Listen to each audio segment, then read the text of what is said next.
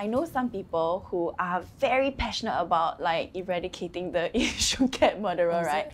But when it comes to our foreign worker friends made to sit at the back of the lorry, which is illegal, they suddenly, I cannot hear, cannot see.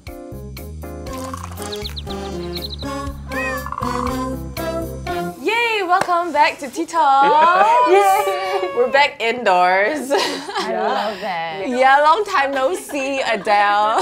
Hi everyone. Yes, okay, we're back on Tea Talks.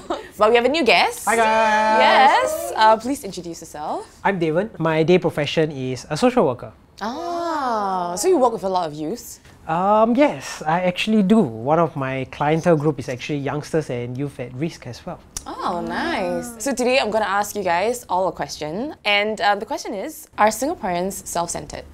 What do you guys think about that? Yeah, so, okay, let's vote on that. Let's vote. Okay, let's vote. Yeah. Sure. 3, 2, 1. Okay, that's a no, that's a no, that's a on the fence, on the fence. Okay. Why? Why is quite divided? Oh my god. Why though? I feel like we're always told to mind your own business, and as a result, it can breed into ignorance. So in that way, I feel like it's a bit of both because it's not a malicious intent. Right, like it's like a less something you're taught. Yeah, correct. You No, I agree because that was the thing that I was talking about yesterday, like about how we have this whole like your mind your own business kind of culture. So sometimes it feels it's a bit hard. As in for me lah, because I feel like why don't people care about things that are going on? How do y'all feel? Yeah. Why y'all don't feel that is this the same way? Well, Devan, I would love to hear from you.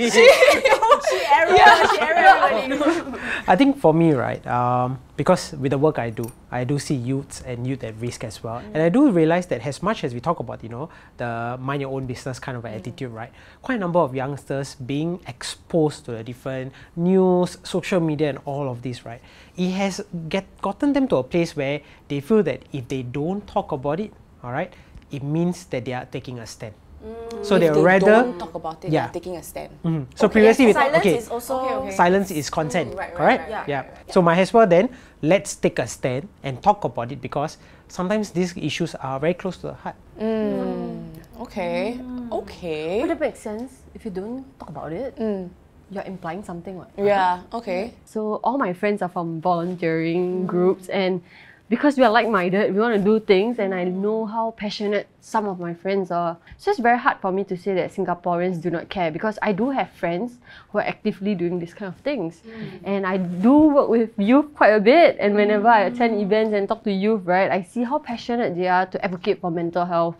And these are the reason why I disagree that Singaporeans are self-centered, because quite a bit of youth are out there trying their very best. Okay. Yeah. Well, that's not surrounding ourselves with the right people. So, like, tapping on that, I used to volunteer a lot as well, and I got fatigued. Okay. The volunteer fatigue is real. So I used to volunteer at a dog shelter, and then I would help distribute food to the rental flats in Singapore. Try not to play devil's advocate here, but a lot of times when they want to donate, companies want to donate, right? They donate things that they want to donate and not what people need. And I remember when we were distributing all these goods, right? I go there and they have like 5 standing fans. These families don't need standing fans anymore. They need microwaves. But microwaves are more expensive. Right. And then the companies don't want to buy the microwaves. So now they are left with 5 standing fans that they don't need. And then you still need to ask them to take a photo to post on social media so that the company can be like, hey guys, look, we did a good thing. And you're like, I feel like shit. Like this is not doing anything. So then you feel a bit conflicted, and as a result, I'm a bit on the fence because I see that there's good. Innately, it's good, right? You're still doing something, and the company posting that could inspire another company to do good. Right. But it's like, It feels like people care only when it benefits them. Does it mean that Singaporeans don't care as much about issues that don't directly affect them? Are we voting? Can. Let's go. Okay. 3, 2, 1. Okay. Agree, right? Agree. Half. Don't agree. Disagree. Oh man, I'm leaning towards half, but More towards the disagree side, but got a bit agree. Okay. Okay. Disagree. half agree I'm and like more to the agree side. more to the agree side. Okay. Yeah. Woo! Lots to unpack. Oh man, why are we opposing? I don't like conflict. Okay, this is not conflict. This is nice competition. Yes. Yeah. Important. I feel like the younger, like Gen Zs, are so great in that they're very radical. They are like so brave to speak out. They don't care. They lose friends. In fact, they're like, if I lose a friend, great. You like get rid of the people that I'm not aligned with now.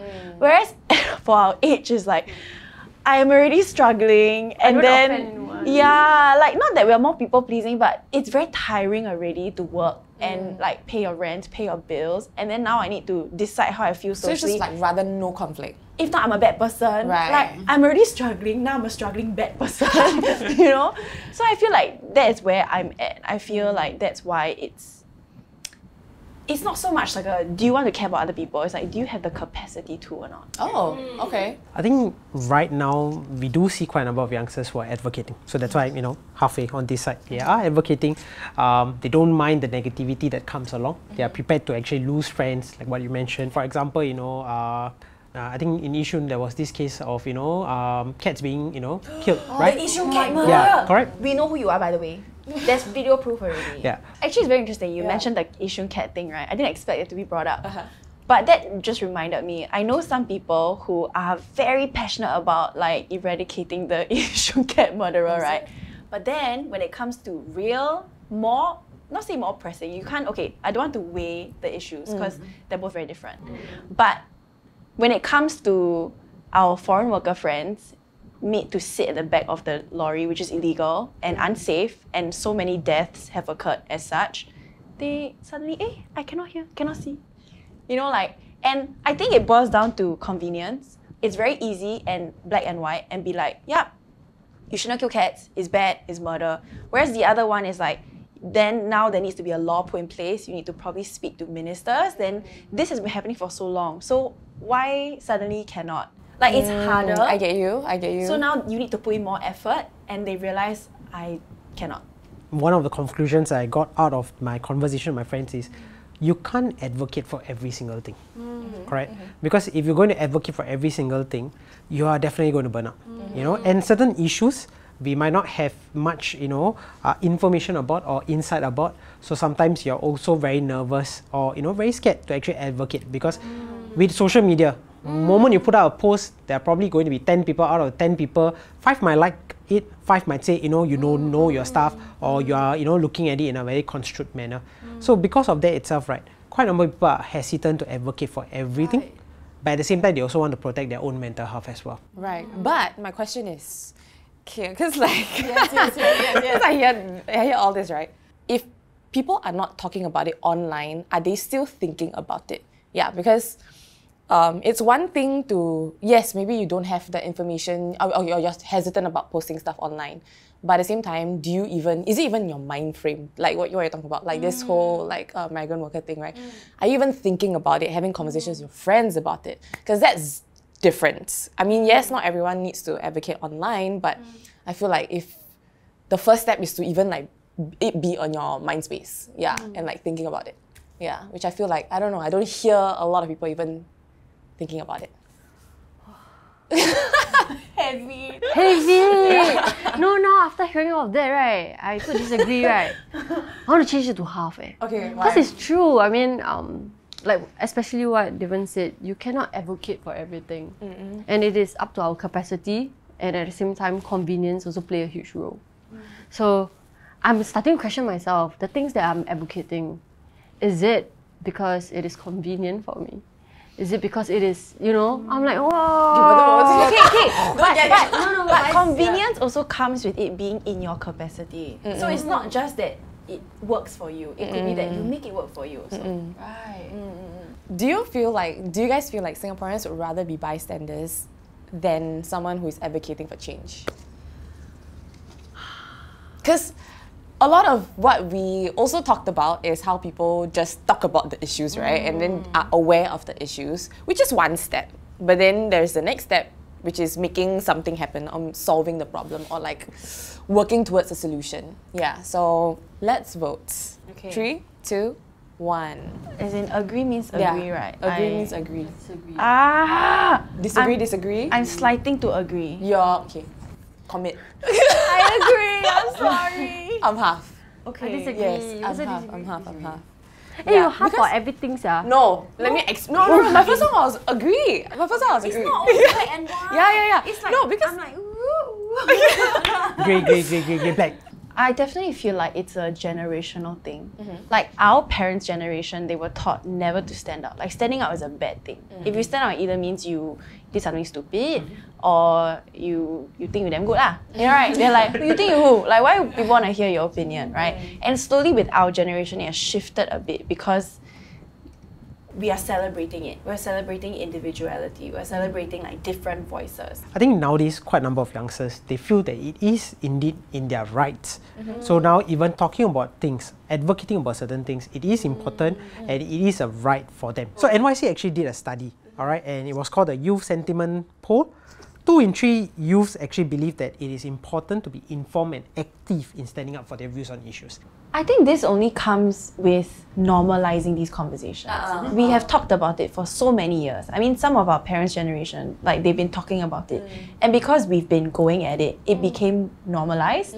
And now they're like, no, it's all right. it's true. At the same time, there's also, bystanders. We're talking about bystanders, right? Thank God, increasing people who are moving from this side to this side. Where, hey, you know what? Yeah, this thing might not directly impact me, but I do need to lend a voice. I do need to advocate for these people because if no one advocates for them or insufficient people advocate for them, they then disappear. Their problem disappears or becomes nullified. In fact, a survey done by National Youth Council showed that 4 out of 5 students actually participated in a civic activity. Oh, So okay. it's not too bad. We are getting there. Yeah. In fact, all of us did CIP before. It's true, and it's okay. I mean, civic activity is also not just CIP, right? It's A lot more. You guys all mentioned just now, like advocating for something doesn't just come in like going down to like volunteer for something. Advocating online, especially in social media, is actually a really intimidating thing to do. Because when you put your stuff out there, you will not know what others would say. Like, advocating for mental health is a pretty scary thing, but I'm trying my best to advocate for it. And as much as I love to advocate for it, sometimes I'm still pretty hesitant to talk about it.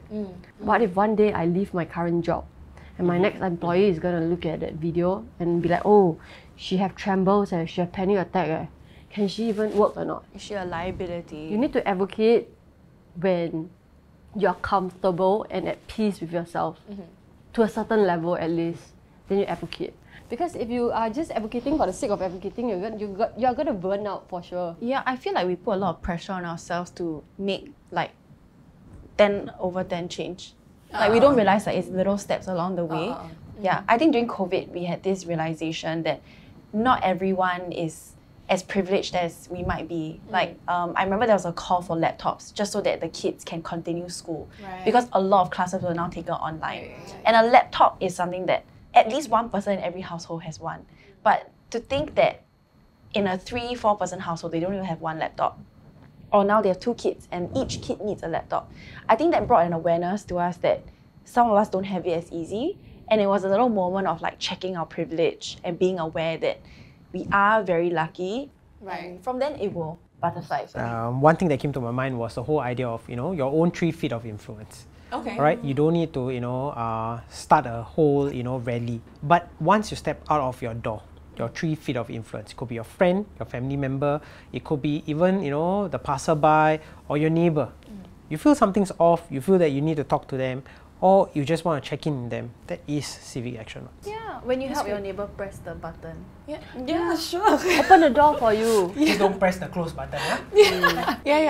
But I do agree. I think it starts with all these little things, like just being more informed about what is actually happening. Stepping outside to think for another person, or to like just be informed about whatever that's happening.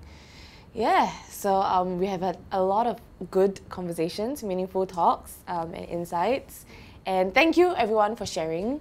I think we learned a lot. Yeah, and thanks Daven for being with us and sharing here today. Knowledge. Alright, so that's all for Tea Talks. So if you guys have enjoyed this episode, you can check out our other upcoming episodes. But for now, this is goodbye. Yeah, so bye. Bye.